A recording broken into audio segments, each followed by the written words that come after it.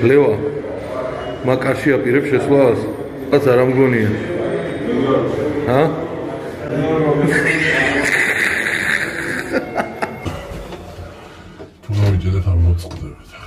Devon Larratt will have to fight a silverback gorilla. Guys, as we know, we are on the build-up to the huge rematch of Levan Saginashvili versus Devon Larratt. And you know, both athletes are really going all out for this match, doing the absolute very best that they can to show up on their strongest ever.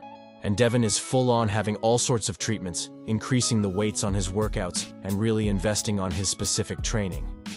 While Levan, on the other hand, as we know, is working pretty hard to compensate for the injury on his wrist, so that, if somehow his wrist fails, he can use more areas to be successful on the match. And just recently, Levan has posted a picture on where, I don't know about you guys, but I've never seen Levan that huge before. Like, there was even times that people used to call Levan a silverback.